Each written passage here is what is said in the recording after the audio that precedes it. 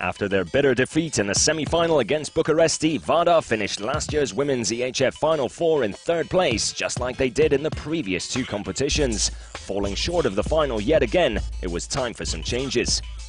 Kicking the new season off with a bang, both Camilla Herem and Maisa Pessoa were added to bolster the squad, and the former had only one thing on her mind with her new team. I think the girls are very good. I knew most of them before I came here. When I got the opportunity to play here, I couldn't say no because I know they have the same dream as me to win this Champions League, and I just hope I can achieve it when I'm here. In the group phase, there was already a surprise announcement after the first Women's EHF Champions League game as Vardar parted ways with Indira Kastratovic, who was then replaced by David Davis. After a draw against Ferencvaros in Game 1, the team shifted into fifth gear and remained undefeated throughout the rest of the group phase.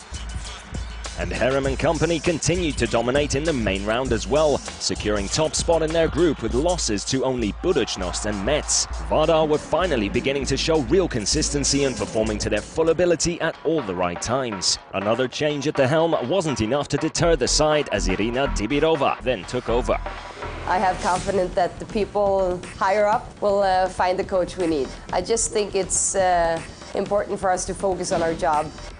They then took their fine form with them into the quarter-final against Midtjylland. Although both legs were far from a walk in the park, Vardar were able to deliver wins on both occasions. With Penezic scoring for fun and a sturdy defence behind her, the veterans from Denmark were left unable to cope.